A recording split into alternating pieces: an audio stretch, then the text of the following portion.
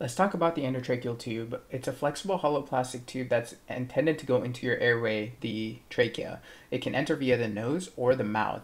It's got three main functions. Number one being providing a passageway for gases to flow between the anesthetic machine and your lungs.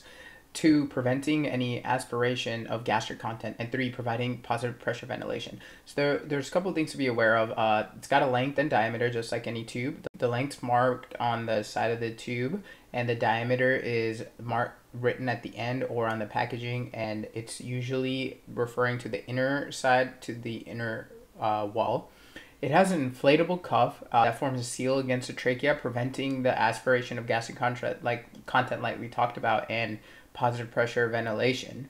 It has an extra hole known as a Murphy eye, which is in case the main hole is blocked for some reason, and a slant, which is a bevel to allow for smoother passage through the vocal cords.